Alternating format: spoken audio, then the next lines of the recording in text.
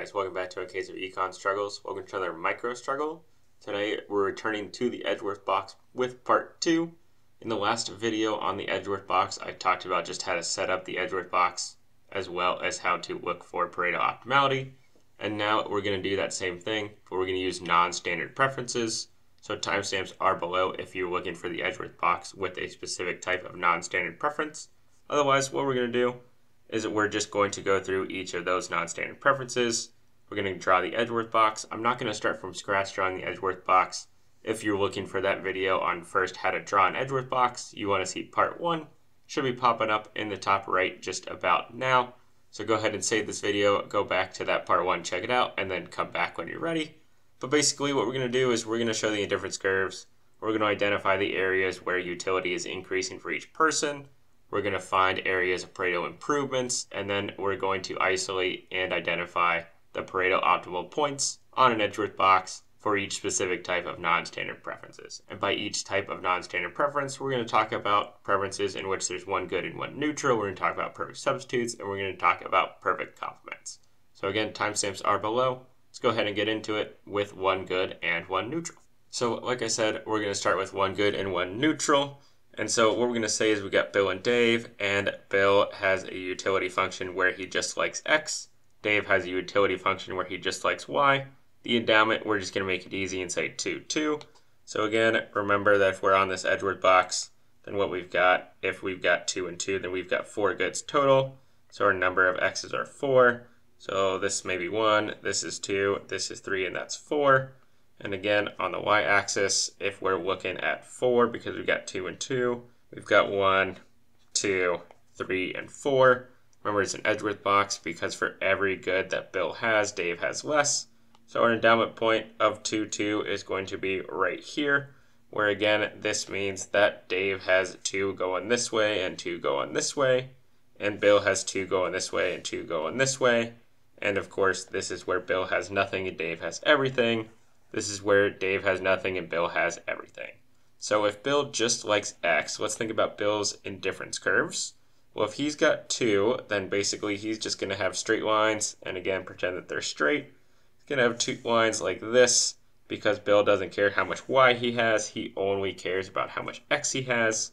For Dave, because he only cares about Y, then what we're going to have is we're going to have, again, supposed to be straight lines that look like this, because Dave's utility gets better when he has more Y's. So Dave's utility is increasing in this direction, just like this, which means that Bill's indifference curves or Bill's utility is increasing as we go this way. So now I'm just going to take out some of these indifference curves just to make it a little easier. It's got a lot of lines happening. So what I'm going to do, I'm only going to keep the indifference curves through the endowment. And so again, I've sort of got 4 boxes. So maybe this is box A, this is box B, this is box C, and this is box D. And so now what I want to do is I just want to think about in which box are Bill and Dave getting happier or sadder. So this is going to help me identify the areas of Pareto improvement. So if we think about Bill and we start in area D, we're going to say, well, in this area D, Bill has more X's than he started with in his endowment, so Bill's getting happier. And that's going to be the same thing for down here in C. And then, of course, in boxes A and B, Bill's going to have less X, so he's going to be sadder. So here's Bill being sadder. And now we can do the same thing for Dave. And so all we're looking for is the areas in which both people are happy. So in area D, Dave is sadder because he has less Y's. But if we go into area C, that is where Dave is having more Y's, so he's happy. Area B, Dave is also happier because he's getting more Y's and he only cares about Y. And again, up here in part A, he is sad. So if we're thinking about where's the area of Pareto improvement, the area of Pareto improvement is going to be right here because both Bill and Dave are getting happier. So if it asks you, is the endowment a Pareto optimal allocation? It's not, because Bill and Dave can both do better by being anywhere in area C. And so now we need to think about where is the Pareto optimal point. And normally with preferences, you would say, well, aren't the origins Pareto optimal because it's generally optimal for Bill to have everything or Dave to have everything because, again, Pareto optimality. The only way for one person to become better is to make someone else worse. And that's not actually true here. And here's why. Suppose that we started where Dave has everything. So Dave has all the X's and all the Y's, but Dave doesn't care about X's at all. He only cares about Y's. So if you take X's away from Dave and give them to Bill, Bill is going to get happier because Bill has more X's, and Dave's utility is unchanged because Y doesn't actually impact Bill's utility. So as we go this way along the axis, Dave's utility is staying exactly the same, but Bill's utility is getting higher. And so the Pareto optimal point is actually going to be right here because that's the point at which Bill and Dave are happiest. Because again, Bill and Dave like different things. So if you're at any other point, you can always do better by giving Dave more Y's and giving Bill more X's. And again, because they're neutrals for the other person, taking away Y's from Bill, taking away X's from Dave, it's not going to impact the utility. So this right here is the Pareto optimal point. And so that is, again, for one good and one neutral. There are more complicated cases, of course. I chose an easy one where Bill and Dave like different goods. If you want to see an example in which Bill and Dave like the same good, put that in a comment below. If there's enough demand for it, if there's enough likes on that comment, I'll make that video. Otherwise, hopefully this makes a little more intuitive sense about how this Edgeworth box works when one good and one neutral come into play. For our second sort of non-standard preferences, we're going to talk about perfect substitutes. So again, we're going to have this 2-2 endowment just because it's kind of easy. So again, I'll sort of draw in that axis. We're going to have our endowment right here. This is going to be at 2-2, same setup as before. Now Bill and Dave have perfect substitutes where Bill's utility is 3x plus y and Dave's utility is x plus 3y. Notice that even though they both have perfect substitutes, Dave likes x more than y and Dave likes y more than x. So again, we're going to do the same thing. We're going to draw the indifference curves through the endowment. We're going to identify the different areas on the Edgeworth box, and then we're going to identify the Pareto optimal points. Okay, so now if we start with Bill, he's got 3x plus y. So of course, if I transform that just to be a line, then if I say u bar is equal to 3x plus y, then of course that just means that y is equal to u bar minus 3x. And so we're going to have basically a -3 slope with a thing at u bar. And so of course what that's going to mean, we're going to go down 3 and over 1. So that's going to mean that Bill's next point on the utility is going to be 1, 2, 3 over 1. And so it's going to look something like this. It's going to go through the Edgeworth box. Not going to be to scale because I can't draw points, but you know, something like that. It's not crucial because I'm not going to solve algebraically, but you sort of get the idea. And so for Dave, who's got x plus 3y, again, what that's going to be y is going to be equal to -1/3 x plus u bar over 3. And so because this is upside down, it's actually going to look similar to Bill, except it's not going to be as steep. So you can imagine it's going to look, I don't know, something like this, because it's going to be flatter. And so that's going to be Dave's utility. And so again, let's just think about these different areas of the rectangle. If you're confused about how I draw these indifference curves, definitely put a comment below. But again, maybe we'll just go clockwise this time. So here's A, here's B, here's C, and here's D. And so I'm just going to say this is Bill. And so if Bill is currently at pink dot and you put him in area A, that's giving Bill less X's and more Y's than what he had before.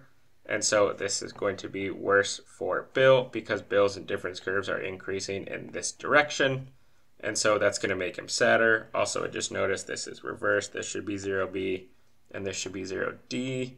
Okay, so if I think about Dave in this same situation, Dave also has less stuff over here because he's moving back towards his origin.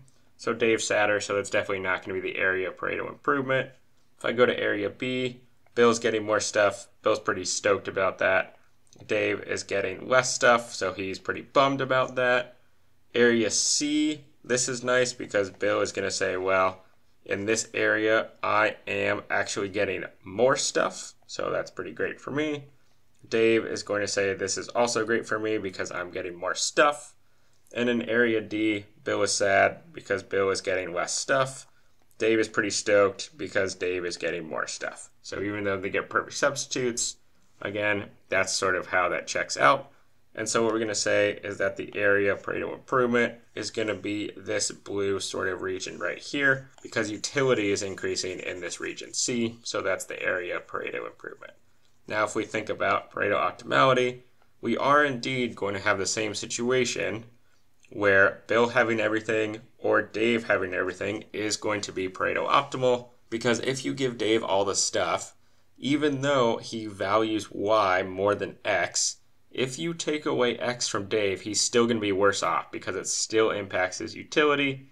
And so if you give it to Bill, you're going to make Bill better off, but you're going to make Dave worse off. And so if Dave has everything, there's no way to make Bill better off without making Dave worse. So it's Pareto optimal. Same story happens if Bill has everything.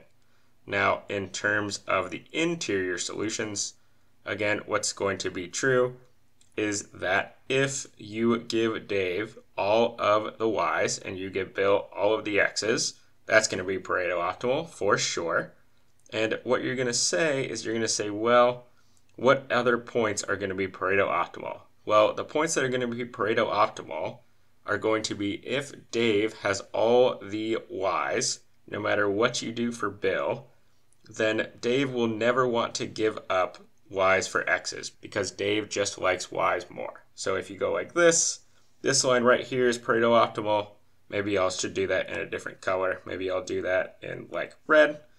So I'll do it in red. And so all of these points are Pareto optimal because any other point you're going to have Dave give up Y's for X's, and you're going to make Dave worse because you can't compensate Dave enough to trade a Y for an X.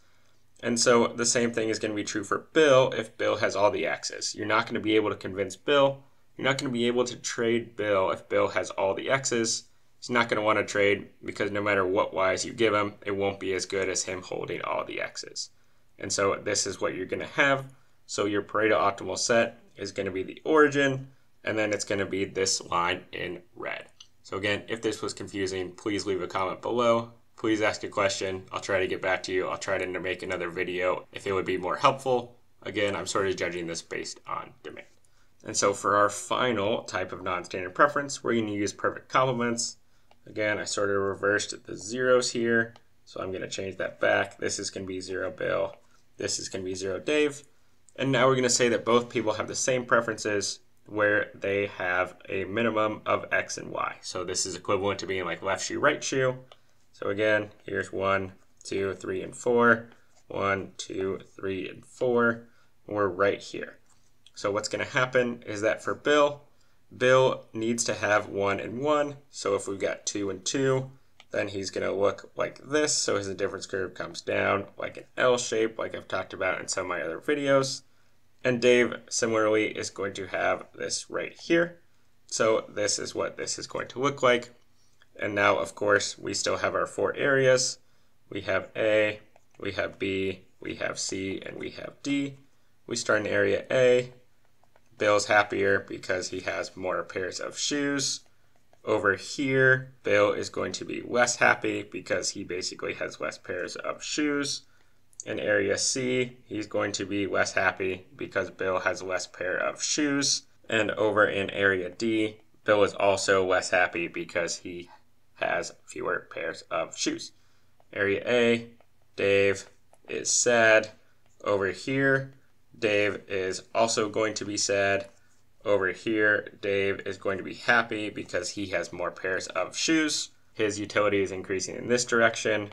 Bill's utility is increasing in this direction. And so over here, Dave is going to be sad. So you can see that there is no situation in which we have a Pareto improvement. And so what we're going to say is, again, if we're asked, is this allocation Pareto optimal? It actually is. This is actually Pareto optimal because there is no Pareto improvement that we can find on this Edgeworth box. So if you're thinking about the Pareto optimal set, again, it's going to be the 2 zeros, and it's going to be the endowment. So if this was helpful, if this is helping you better understand an Edgeworth box, please comment that below. Please like this video. Please subscribe if these videos are helping you out in general. If you're still confused, if there's something you want to see related to an Edgeworth box, also put that in the comment section below.